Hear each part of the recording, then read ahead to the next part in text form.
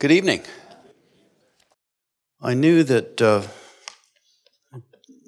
Troy had asked me to prepare a message for tonight, so I did a few days ago, and I was praying about it and had the witness of the Holy Spirit that it was the word that the Lord wanted, and I kind of set it aside, and that was good. And then he gives me another message, and I go, well, what's going on? And then I find out that I'm going to be teaching not this Sunday night, but the following Sunday night.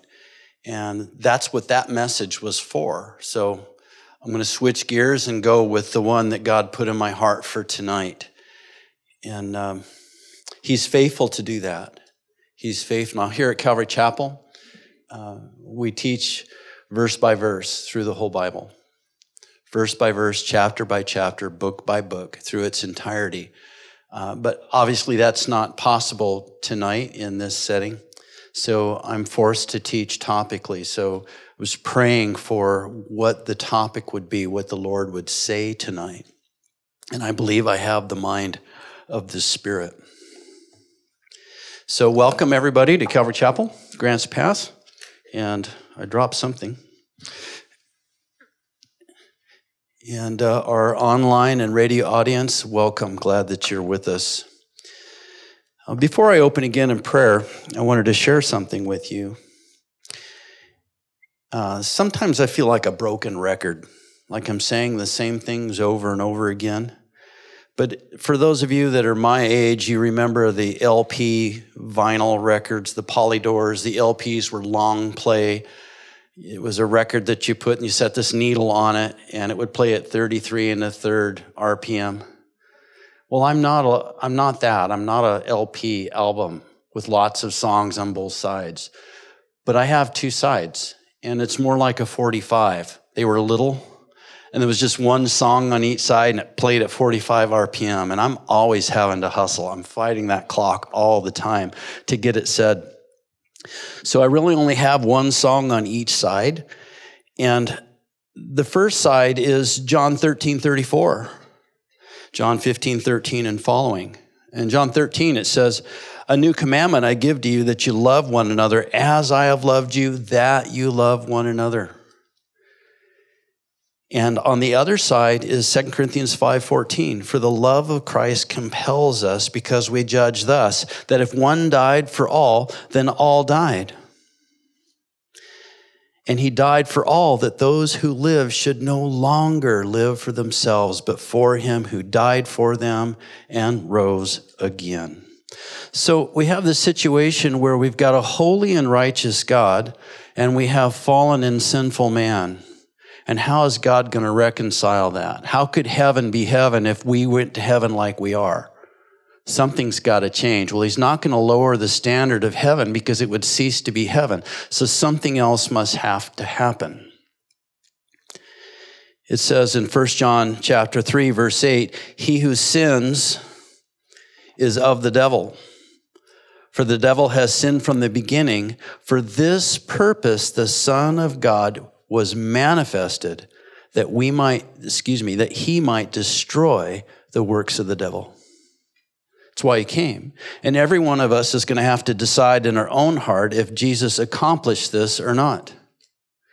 I believe he did. And my prayer is that you will too. Tonight's message won't be anything probably that you haven't heard. The difference is we're going to believe it. We're going to believe it. So if you bow your hearts with me. Heavenly Father, we come to you with humble hearts, confessing our need. We need you. We need your heart. We need your life. We need your love. We want to be all, Jesus, that you died and rose again for us to be, that we might enjoy the fullness of everything that you intended for us. So, Lord, here tonight, help us through humility, being mixed with faith, enjoy all that you've done for us, that it might be realized in a literal sense in our life. So we commit this time to you. In Jesus' name, amen. So if you would turn with me, please, to Exodus chapter 17. We're going to look at a couple of Old Testament types. And in the Old Testament, we find pictures of Christ. I believe it's Hebrews. It says, "Lo, I come in the volume of the book, for it's written of me to do thy will, O Lord." So we see that Jesus does come in the volume of the book. We find Christ on every page somewhere because it's all about him. I said it's all about him. Very good. So tonight's message is The Hammer and the Nail. That's the title. So please turn with me to Exodus chapter 17. And a little background on this. The children of Israel have already been led out of Egypt, out of Ramesses, and they've headed out in their trek across the wilderness. And they've already come to Pi-hahiroth, which is about 3 sermons in itself. And there was the Red Sea crossing, where we see a picture of Pharaoh and his army destroyed, washed up dead on the shore of the Red Sea. And from there, they went to the wilderness of Shur. And then from there, they went to Marah, which means bitter water. And there, Moses threw in a tree that made the bitter water sweet. And of course, that's a type of Christ. It was probably a tree or hyssop. And when we add the cross, the tree, to life, it makes things sweet, makes things palatable for us. And moving on from there, they went to Elim, there was a place of 12 wells of water. It was an oasis. There was 70 palm trees there. 12 is the number of not only the patriarchs there that we see of each tribe of Israel, but we also see the elders of the church. And that's why there's 24 thrones that we see in the book of Revelation. And so that was a place of all that you need: counsel, wisdom, instruction, and so forth. And the next place they went was the wilderness of sin. That's very telling, isn't it? And there in that place is where they received the manna from heaven. And so all of this, in short, is a testimony of God's divine providence and his power. And they had seen the miracles that God did to cause Pharaoh to let the children of Israel go. And this mixed multitude, about 3.5 million people, went out from Egypt, witnessing, being eyewitnesses to the power of God and the faithfulness of God. And have you ever seen the power and faithfulness of God in your life? On the heels of that, have you murmured and complained anyway? Okay, hopefully tonight we're going to get to the root of that problem and deal with it. So we're in Exodus 17, verse 1. Say amen if you're there. Amen. Then all the congregation of the children of Israel set out on their journey from the wilderness of sin. Wow, that's very telling, but it means thorn, but that's telling as well. The thorn in the flesh, a thorn. According to the commandment of the Lord, encamped in Rephidim, and Rephidim means resting places, but there was no water for the people to drink. Verse 2, therefore the people contended with Moses and said, "Give us water that we may drink." And Moses said to them, "Why do you contend with me? Why do you tempt the Lord?" And the people thirsted there for water, and the people complained against Moses and said, "Why is it you have brought us up out of Egypt to kill us and our children and our livestock with thirst?" Verse 4. So Moses cried out to the Lord, saying, "What shall I do with this people? They're almost ready to stone me." And the Lord said to Moses, "Go on before the people and take with you some of the elders of Israel, and also take in your hand the rod with which you struck the river." Now that would have been the river Nile when it turned to blood. Same rod. "And go. Behold, I will stand before you there on the rock in Horeb." And Horeb also means desert, and it is the place of Mount Sinai. "And you shall strike the rock, and the water will come out of it, and the people may drink." Now we know that this rock, according to the New Testament, that rock was Christ. And when Moses struck the rock and water came forth, it's a picture of Jesus and his crucifixion on the cross. And that's why we know in Numbers, when Moses got angry with the children of Israel and he struck the same rock a second time, when he was told to speak to the rock and water would come, he got angry and struck it a second time. Moses, the lawgiver, was not allowed to enter the promised land. And that's very important. I'm so thankful that the lawgiver didn't enter the promised land. But the one that took us into the promised land was Joshua, which is a type of Christ. Yeshua, Jesus, is the one that leads us in to the promises of God, not the law. So the type fits all the way through the New Testament.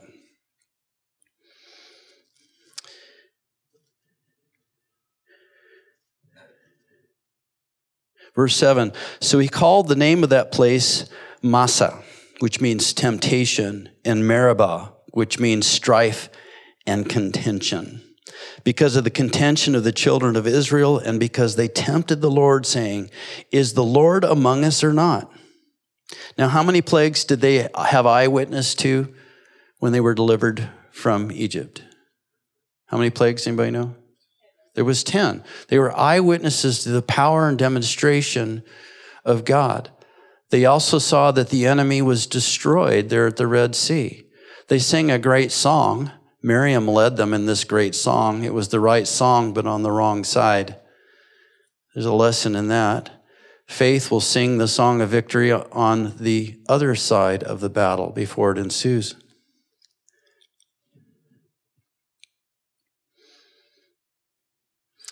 So they were really without excuse. They're murmuring against God, and they had seen miracles. They had seen the divine providence, the supply of God, his faithfulness, and they complained anyway. Verse 8, let's look at that. Now Amalek. And Amalek means dweller in the valley. And it has a secondary name that I'll get to here in a bit. Amalek, a dweller in the valley. Remember, Lot, he chose the lowland. Where was the lowland? Sodom and Gomorrah.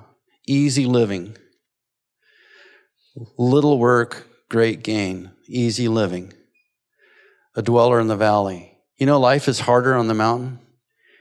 If you've ever been a mountain hillside farmer, you understand how hard it is to eke out a living on the mountain. But down in the valley, it's easy. And so these people down there of easy living, we see Amalek, a dweller in the valley, came and fought with Israel at Rephidim. And Rephidim is resting places. And there's about 6 different sermons in this thus far. But the enemy likes to come when we're at a place of leisure, when we're kicking back and our guard is down. And Amalek was also known for attacking the stragglers. Rather than a head-on confrontation with the armies of Israel, he'll attack the back row of the church. And I see it. People start in on the front row, and I've done it in my own life. Man, I'm on fire for God, and I'm sitting up front, and then I'm starting to cool off a little bit, and I sit somewhere in the middle, and just about a week before I abandon church altogether, I'll be sitting at the back. And we just subconsciously do that. And that doesn't mean everybody that sits at the back does that, because I used to sit in the back of the church on purpose so that I could pray as a gatekeeper to keep people in the sanctuary, keep them from running from God. I'd sit back there like a secret agent praying and interceding for them, right? So if you're sitting in the back, I'm not necessarily talking to you, but maybe the Holy Spirit is. I don't know. I can't even see back there that far. But Amalek attacks the back of the pack. He attacks the stragglers. He attacks us in a place of leisure when we let our guard down. Now, we see here in verse 9, and Moses said to Joshua, choose us some men and go out and fight with Amalek. Tomorrow I will stand on the top of the hill with the rod of God in my hand. Now, his rod is a picture of authority. Again, we're looking at types and shadows. Now, for Moses, his authority was the rod that God had given him. What's the authority for a Christian? The name of Jesus, okay? The name of Jesus, praying in that great name. That is our authority. So Joshua did as Moses said to him and fought with Amalek. And Moses and Aaron and Hur went up to the top of the hill. And so it was, verse 11, when Moses held up his hand, that Israel prevailed. And when he let down his hand, Amalek prevailed. Okay, what was in his hand was the rod, his authority. When he was lifting up the rod of authority, they were winning. When we're lifting up the name of Jesus in prayer, we're winning. When we get tired and relax, that's when the enemy is winning. Verse 12, but Moses' hands became heavy, so they took a stone and put it under him, and he sat on it. And Aaron and Hur supported his hands, one on one side and one on the other side, and his hands were steady until the going down of the sun. So Joshua defeated Amalek and his people with the edge of the sword. We can see here clearly that the battle was won on the mountain in prayer, not down in the valley with the sword. Now, yes, Joshua is down in the valley with real swords, and they're in a fight for their life physically, but it wasn't won there. It was won on the mountain in prayer. So too, every battle that we go into, big or small, is won in prayer on the mountain. And as we pray, Jesus is prevailing in the valley of battle. Let me say that again. As we lift up our rod of authority, the name of Jesus in intercessory prayer, Jesus is fighting our battles for us in the valley of sin, winning. Amen. Okay. Verse 14. This is amazing. Did you know verse 14 is the first place that God ever told anyone ever to write anything down? See, this is chapter 17. This isn't chapter 20. Chapter 20, we have the law. God told Moses, make sure that you build everything according to pattern that you were shown on the mountain. So Mo wrote lots of stuff down on the mountain for 40 days. And indeed, God did write with his very fingers etched into the stone the law. But he said, I want you to do something. I want you to write something down. Look at verse 14. This is the first place God ever said to write anything down. And that should be very telling to us. Then the Lord said to Moses, write this for a memorial in the book, and recount it in the hearing of Joshua, that I will utterly blot out the remembrance of Amalek from under heaven. Wipe him out from under my holy heaven, God is saying.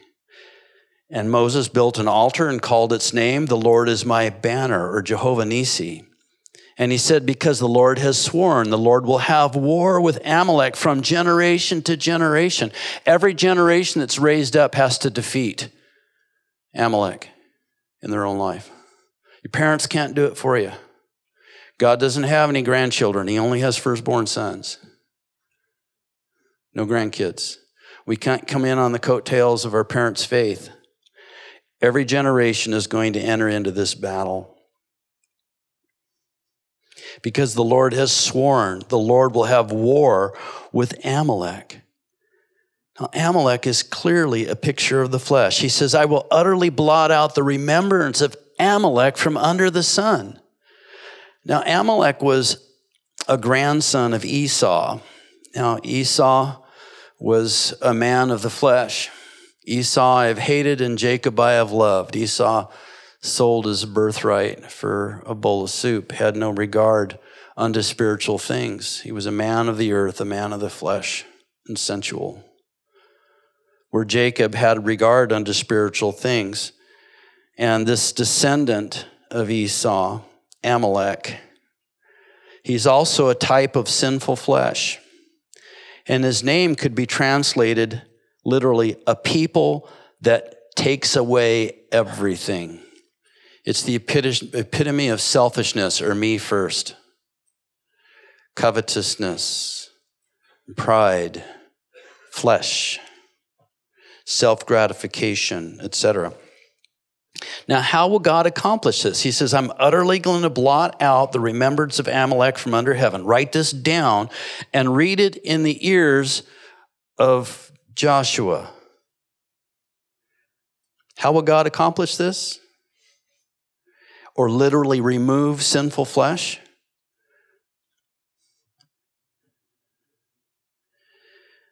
This is the first words that God ever told anyone to write down. Tell Joshua. What is that? Joshua. Why Joshua? That God will utterly destroy sinful flesh. What's the Aramaic pronunciation of Joshua? It's Jesus. Joshua, Hebrew word Yeshua, means the Lord is salvation. The Aramaic rendering of that is Jesus. Go and tell Jesus that I'm going to utterly destroy flesh from under heaven. How's that going to happen?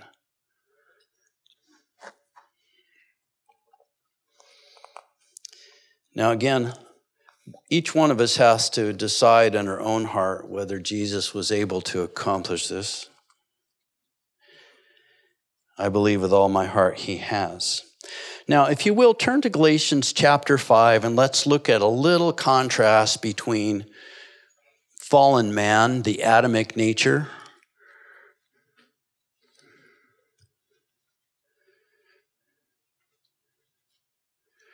we're sinners because we were born sinners. Adam fell. That third part died. He no longer had the ability to commune with God, and he began to operate in body and mind because the spirit of him had been darkened and no longer the ability to commune with God. So to that degree, Adam did indeed die the day that he ate of the fruit. So let's look at a contrast between the character, nature, and the Spirit of God and the character, nature of fallen man. So Galatians 5:13, say amen if you're there. For you, brethren, have been called to liberty. Only don't use liberty as an opportunity for the flesh, but through love serve one another. You ever notice the flesh is antithetical to love? Love is others-oriented. Love always puts the cares and needs of others over themselves, where flesh always says me first. Everything Jesus did, everything Jesus said was for the benefit of others. Jesus was the epitome of others-oriented.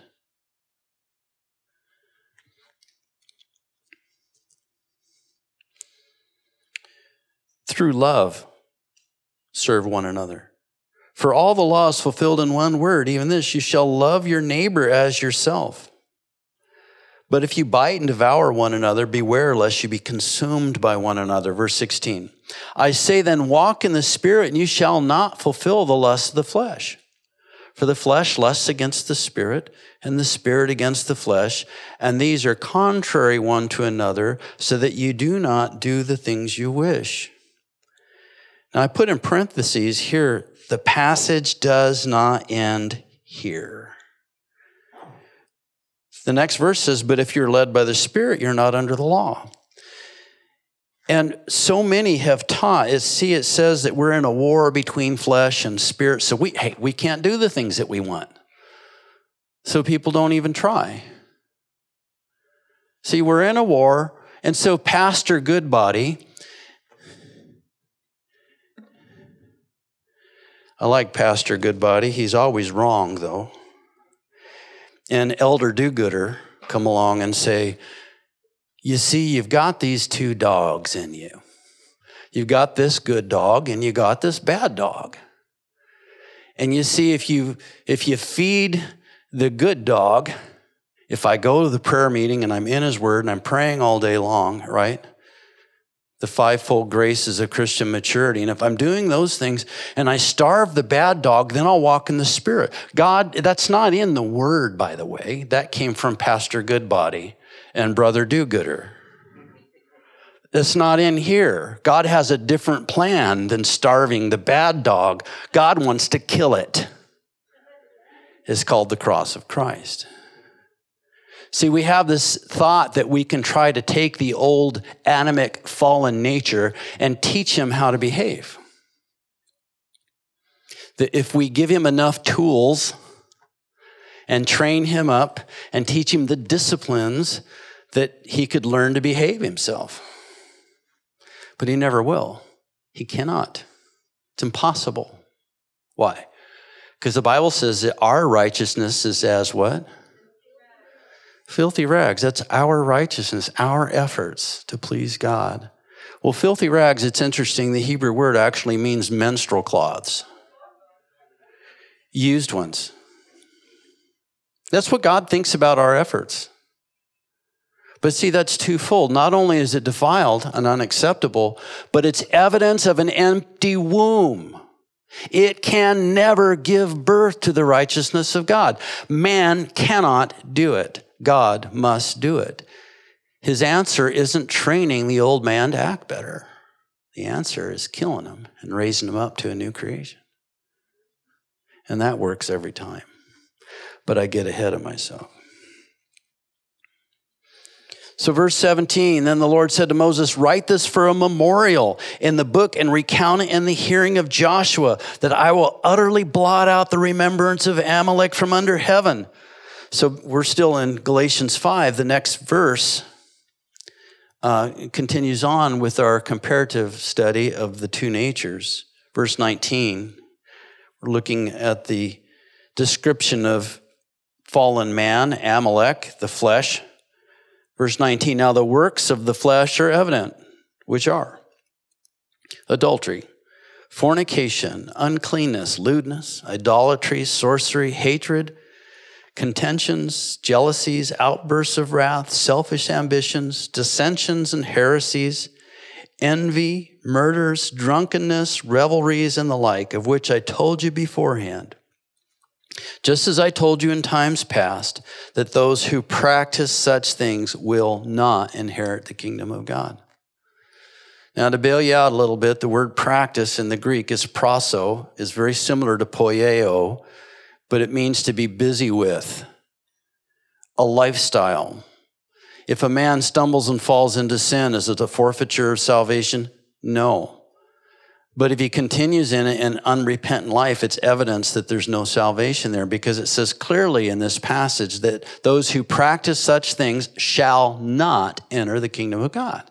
So it's a serious issue. How is God going to make us ready for heaven? Since he's not going to wink at sin, he must do something to get us from here to there.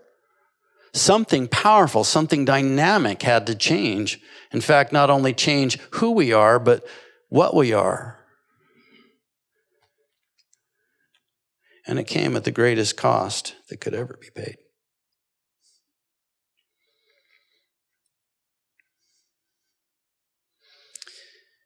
The next two verses describe God's nature. Verse 22. But the fruit, notice it's singular, the fruit, definite article, of the Spirit could be thus described, is love, joy, peace, long-suffering, kindness, goodness, faithfulness, gentleness, self-control. Against such there is no law. That's Jesus. That's who he is. So here we see the nature of God and the nature of fallen man. How does God reconcile these two natures? He doesn't. One's got to go. Which one do you think's got to go? I'll just bet it's the fallen nature's got to go. Verse 24 tells us how. And those who are Christ, present continuous, those who are Christ have, past tense, crucified, past tense, the flesh with its passions and desires. And those who are Christ have crucified the flesh with its passions and desires. So the answer is the cross. The cross is the greatest negative, the greatest subtraction in all the universe. By the cross of Christ, God has removed all that is displeasing to him. The resurrection is the greatest positive, the greatest addition. The resurrection of Jesus is the method by which God has secured all that is precious to him in Jesus. And everything outside of Christ eventually will be gone. And there's going to be a new heaven and a new earth, for the former things have passed away. And God, the Father, has put in the one safe place in Jesus all that's precious to him. Are you in Christ tonight? Or are you outside of Christ tonight? If you're in Christ, you are most certainly very secure. Go ahead and turn to 2 Corinthians chapter 5. If I can get my mouth to work, we might get through half of this. 2 Corinthians 5.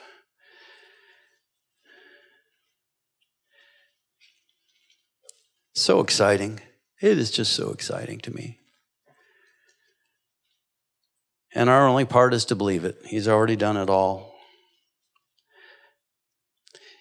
Verse 17. Therefore, if anyone is where? In Christ.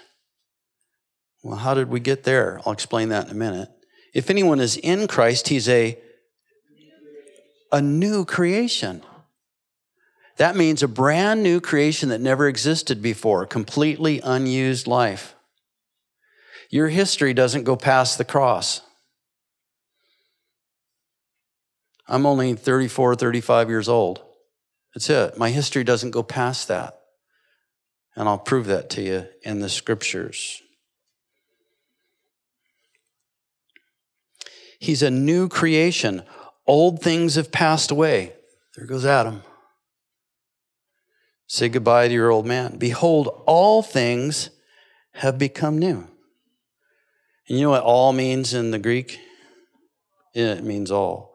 All things have become new. How did this happen? Fast forward to verse 21. Let's look at the substitutionary work. It's so important that we lay hold of these immutable truths because the devil's lied to the church for too long. And the victory was always ours, only we knew it not. 2 Corinthians 5:21, for he, that is capitalized in one of your new translations, that's speaking the Father, made him is capitalized, that's speaking of Jesus. You with me so far? For he made him who knew no sin to be sin for us, that we might become the righteousness of God in him.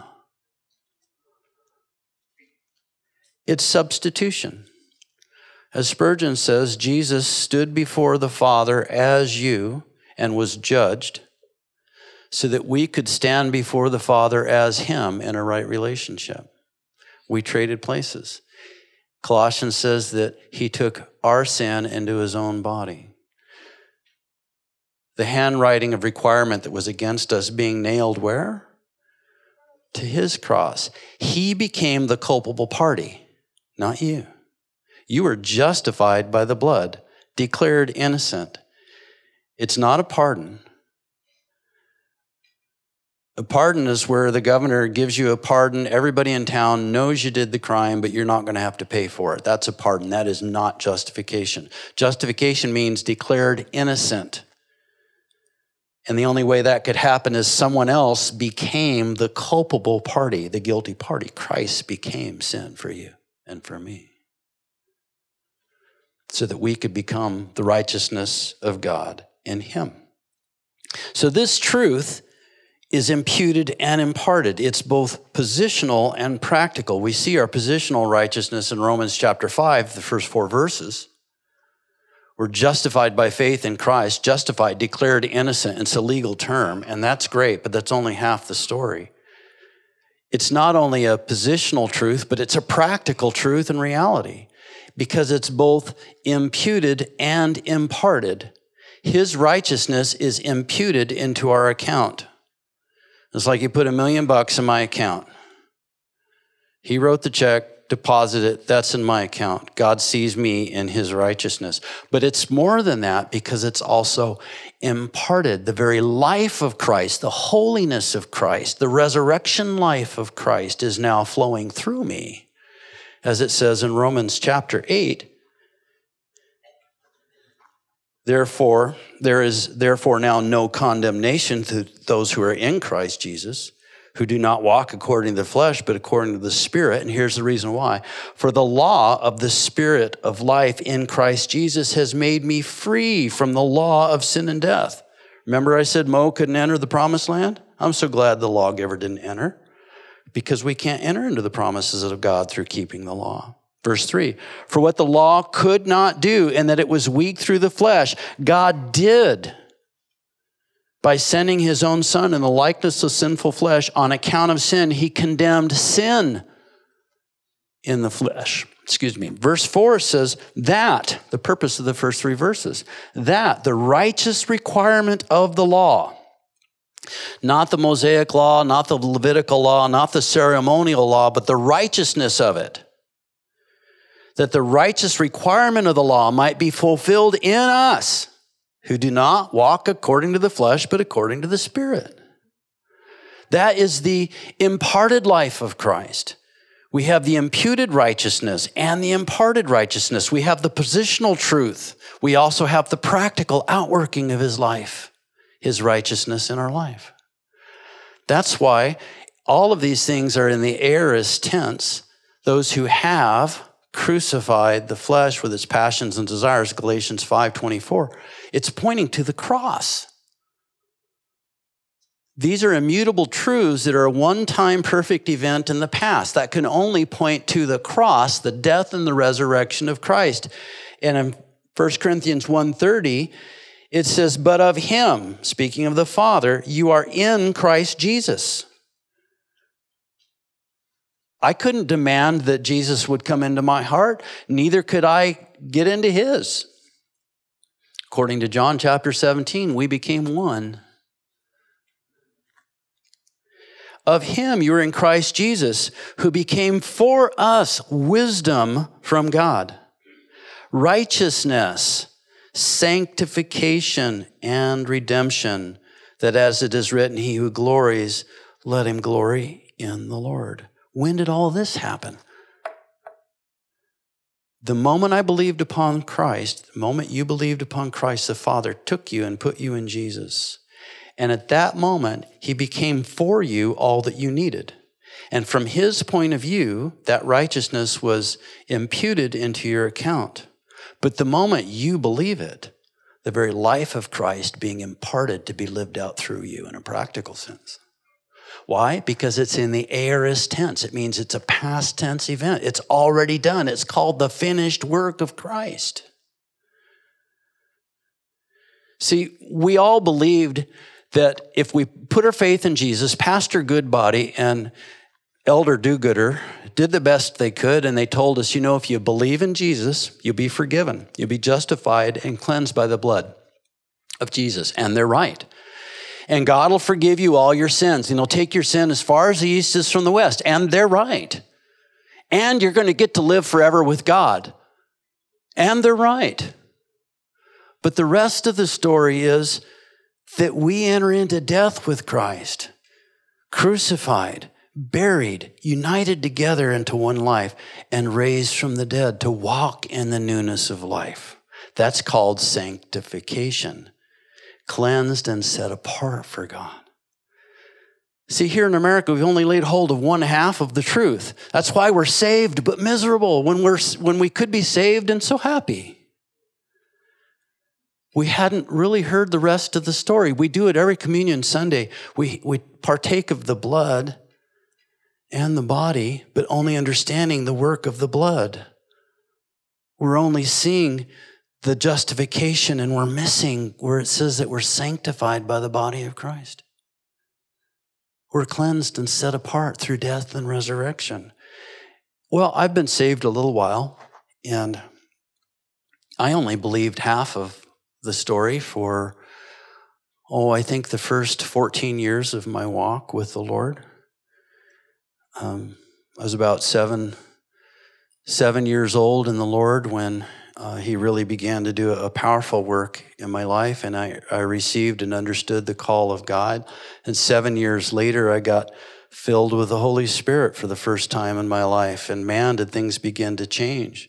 And I realized the power of God through the anointing of God. But 7 years after that, I discovered the reality of the imparted life of Christ.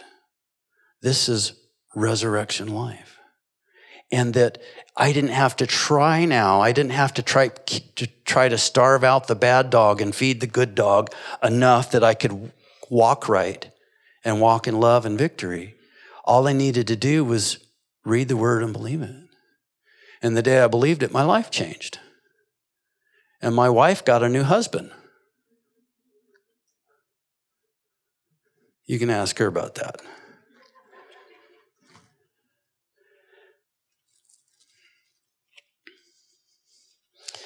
Do I have time? I don't know if I have enough. How fast can you guys read along with me? Turn to Judges chapter 3, and we'll move real quick through this one, because it's another picture. We're looking at types and shadows of this truth of our being set free from the old man. That God was going to utterly blot out flesh, Amalek, from under his holy heaven, and how that was going to be accomplished. There's another type and shadow in Judges chapter 3. In chapter 3, verse 12, we're going to go to chapter 4, 1, if you want to go there while I'm reading. Judges 3 and 12, it says, the children of Israel again did evil in the sight of the Lord. So the Lord strengthened Eglon, king of Moab, against Israel because they had done evil in the sight of the Lord. Now, this is a pattern he warned them about in, I believe it was Deuteronomy 8, the blessings and cursings. In other words, if you guys do good, I'm going to bless you. And if you mess up, I'm going to just let everything fall apart in your lives. So we see the blessings and cursings in this merry-go-round of them doing good for a season and then falling back into sin. And there's an answer for it. That's why God was showing us that that didn't work. The children in Israel, as they were going through the wilderness wanderings for 40 years, not one of them but Joshua and Caleb entered the promised land. Joshua being a type of Jesus and Caleb being a type of faith in the modern age. They entered the promised land. Everybody else died in the wilderness. Everyone who was 20 years old and younger at the time that the 10 spies and that came back with the evil report, everyone who was 20 years and younger, they're the ones that got to go into the promised land. The old grumbling crowd did not. Why? God swore in his wrath, it says in Hebrews, they shall not enter my rest. Why? Because of unbelief. You want to enter into the promises of Christ? It's going to require faith. You're going to have to read it and believe it. I don't have time, but if we look at some of the writings of Hegel, we can see that there was a separation that began in the 15th century, what was called upper story and lower story. In other words, these immutable truths are only true, but not here. They're true in the sweet by and by, but there is no practical holiness in our life as long as we're in this flesh. And they began to believe that in the 15th century. And it's simply not true. It's not the writings of Paul. The Pauline doctrine, the gospel of Jesus Christ, is very clear that we can be shed of him through the cross of Christ, through faith. All right, chapter 4, verse 1.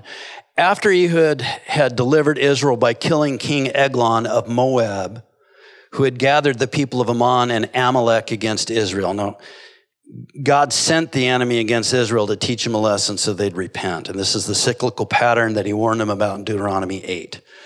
4 verse 1, when Ehud was dead, the children of Israel again did evil in the sight of the Lord. So the Lord sold them into the hand of Jabin. Now here, Jabin is a picture of Satan. And Jabin means whom God observes. God's eye is on the devil. King of Canaan, who reigned in Hazor. The commander of his army was Sisera. Sisera is a picture of the flesh. His name means battle array. Who dwelt in Harosheth Hagoyim, and the children of Israel cried out to the Lord, for Jabin had 900 of chariots of iron, and for 20 years he harshly oppressed the children of Israel.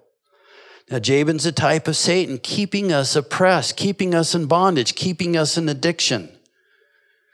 Whispering in our ear, it's okay that you have a loss of temper. After all, you're Irish. And all the excuses that come up, well, God knows how I am, and that's okay because he loves me. And all the bondages that he uses to keep us down and rife with sin. Jabin, a type of Satan, keeping us in bondage. Now Deborah, verse 4, a prophetess, the wife of Lapidoth, was judging Israel at the time, and she would sit under the palm tree of Deborah between Ramah and Bethel in the mountains of Ephraim, and the children of Israel came to her for judgment. Then she sent and called for Barak, the son of Abinoam, from Kadesh in Naphtali, and said to him, has not the Lord God of Israel commanded, go and deploy troops at Mount Tabor and take with you 10,000 men of the sons of Naphtali and the sons of Zebulun, and against you I will deploy Sisera, the commander of Jabin's army. So here it's saying Sisera is the commander of Jabin's army. The 900 chariots are commanded by Sisera. Jabin is a picture of the devil. And here Sisera is a picture of the flesh, and the flesh is Satan's commander of his army. Satan's using the flesh to keep you in bondage. You know, the only authority Satan has in our lives is that which we give him through unbelief. I'm convinced a child of God that's 30 minutes old in the Lord has more power in their pinky than all the devils of hell. He just may not know it yet. But he does, our rod of authority, the name of Jesus.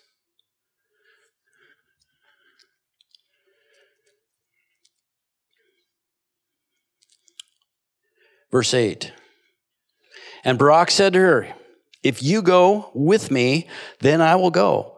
But if you will not go with me, I will not go. Another beautiful sermon here about, if God can't get a man to do it, he'll get a woman to do it, right? So she said, I will surely go with you. Nevertheless, there will be no glory for you in the journey you are taking, for the Lord will sell Sisera into the hand of a woman. And Deborah arose and went with Barak to Kadesh. But the glory wasn't to Deborah.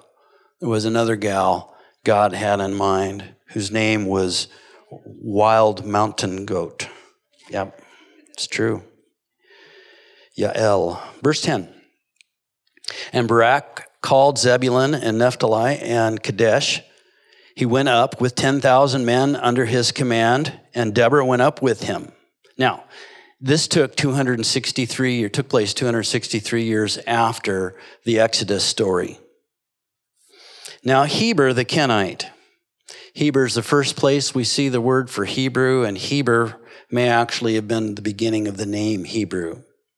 The children of Hobab, the father-in-law of Moses. So these are the descendants of Jethro, Moses' father-in-law, 263 years later.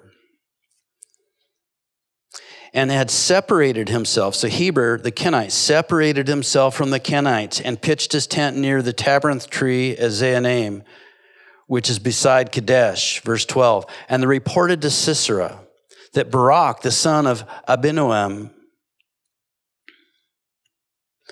had gone up to Mount Tabor. So Sisera gathered together all his chariots, 900 chariots of iron. And with this, we see all the excuses. Think of a cold iron trap like a bear trap. 900 of them holding you down, keeping you chained and bound in iron. And all the people who were up with him from Harosheth Hagoyim to the river Kishon. Verse 14. Then Deborah said to Barak, up, for this is the day in which the Lord has delivered Sisera, the flesh, into your hand. Has not the Lord gone out before you? Folks, has not Jesus already gone to the cross? Has Jesus already not included you on his cross and buried with him and raised to a new creation? Up. Let's believe it. Get our minds up. Up, for this is the day. Has the Lord not gone out before you? So Barak went down from Mount Tabor with 10,000 men following him. And the Lord routed Sisera and all his chariots and all his army with the edge of the sword before Barak. And Sisera alighted from his chariot and fled away on foot. So now the flesh is ducking out, leaving the battle and trying to hide. But Barak pursued the chariots with the army as far as Harosheth Hagoyim, and all the army of Sisera fell by the edge of the sword. Not a man was left. Not looking too good for the flesh, is it? Verse 17. However, Sisera had fled away on foot to the tent of Yael, and the wife of Heber the Kenite, for there was peace between Jabin, king of Hazor, and the house of Heber the Kenite. Don't have time to go in there, but it was likely done purposefully so that it might be entrapment for Sisera. Verse 18, and Yael went out to meet Sisera and said to him, "Turn aside, my lord, turn aside to me, and do not fear." And when he had turned aside with her into the tent, she covered him with a blanket. And I got to get this picture. He's been in a fierce battle for probably 18 hours. He is completely separated from his troops. He's on foot. He's not in a chariot. He's probably very thirsty and very exhausted and very hot. So she brings him into the tent and covers him with a blanket. Then he said to her, "Please give me a little water to drink, for I am thirsty." So she opened a jug of milk and gave him a drink and covered him. So he's hot, he's exhausted, he's dehydrated. Milk is something that you don't give to a person that's dehydrated. Plus, it'll put you right to sleep, right?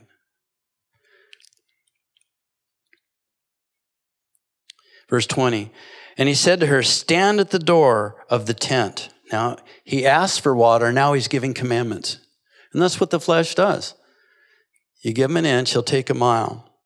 "And if any man comes and inquires of you and says, 'Is there any man here?' you shall say, 'No.'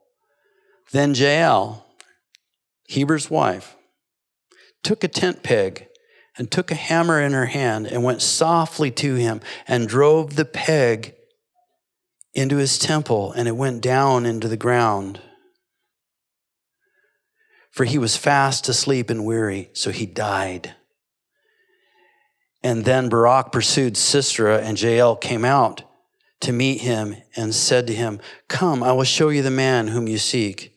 And when he went into her tent, there lay Sisera, the flesh, dead, with a peg in his temple. So on that day, God subdued Jabin, king of Canaan, in the presence of the children of Israel. And the hand of the children of Israel grew stronger and stronger against Jabin, king of Canaan, until they had destroyed Jabin, king of Canaan." So what is this saying to us?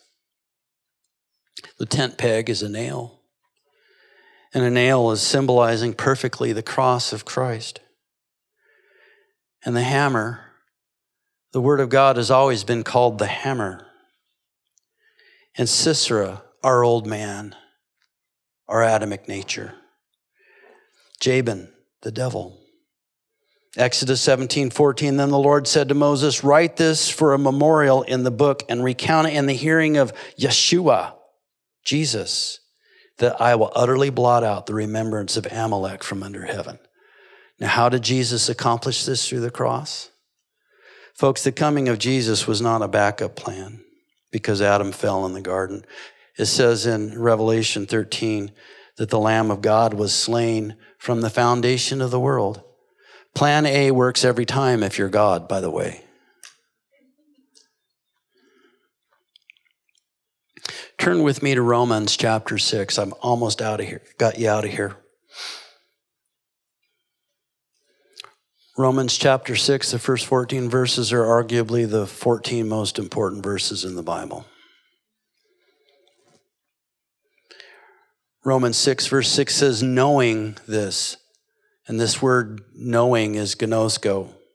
It means an intimate understanding, an experiential understanding. And this is the problem. This is the part I didn't know for the first 21 years of my walk with the Lord. I was suspicious of its truth, but I didn't really believe it.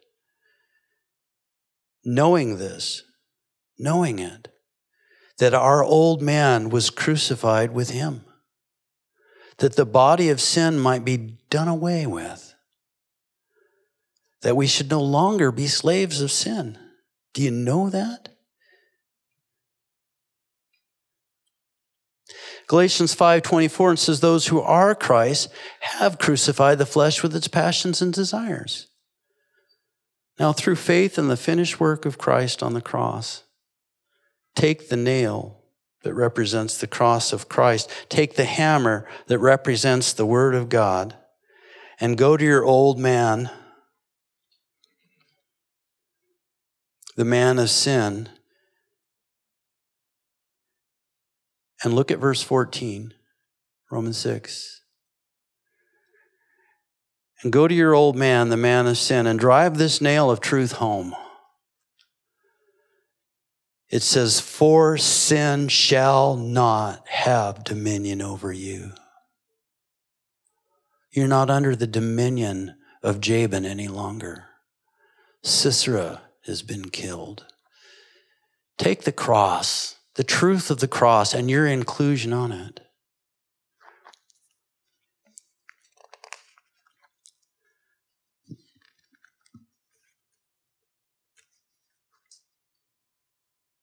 Let me read very quickly. Go back to the top of Romans 6, and then we'll pray. What shall we say then? Shall we continue in sin that grace may abound? Certainly not. How shall we who died to sin live any longer in it? Did you know you died to sin? Or do you not know that as many of us as were baptized into Christ Jesus were baptized into his death? Therefore we were buried with him through baptism into death, that just as Christ was raised from the dead by the glory of the Father, even so we should walk in the newness of life.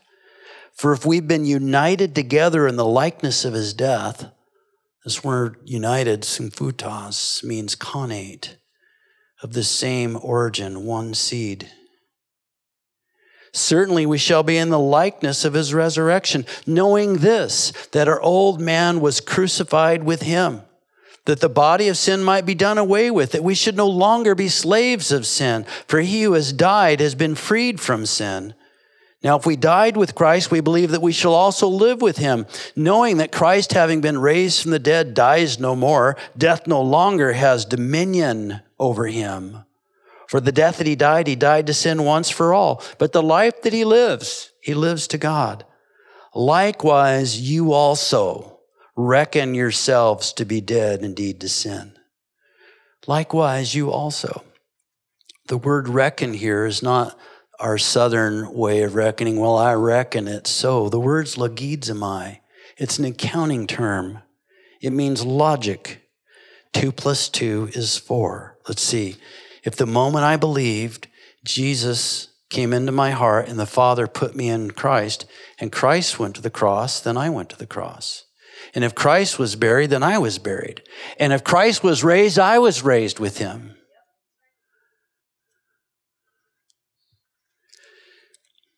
For all things work together for our good to them that love God and are called according to his purpose. For whom he did foreknew, he did also predestine to be conformed to the image of Christ, that he might be the firstborn among many brethren. Romans 8, 28 and 29.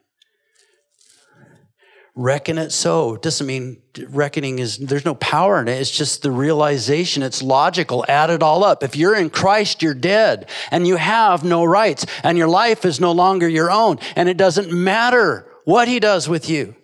You were purchased at a great price, the greatest price that could ever be paid.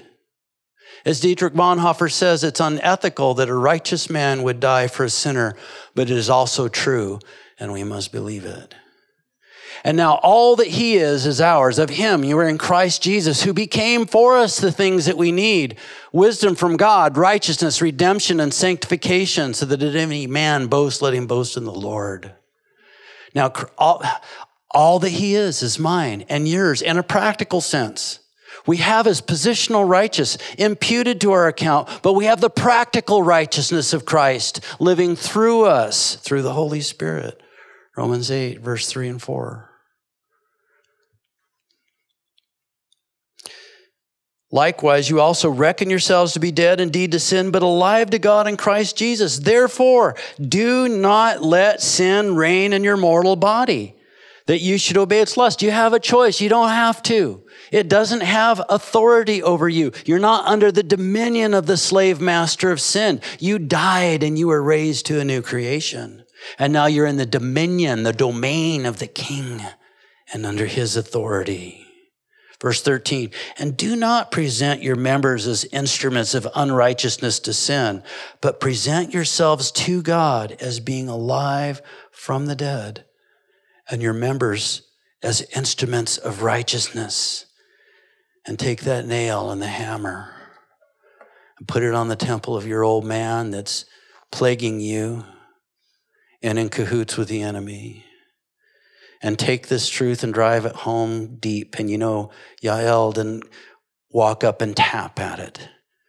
She placed it well on his temple and she drove this truth home. Sin shall not have dominion over me. This is just the word of God. I'm just telling you, Pastor Goodbody and Brother Do-Gooder were wrong. They didn't tell you the whole story. That's all. I'm just saying. Because we're not only justified by the one work of Christ, but we're also sanctified by the one work of Christ. And this is something he has already done, and it will become ours in a practical sense the day we believe it.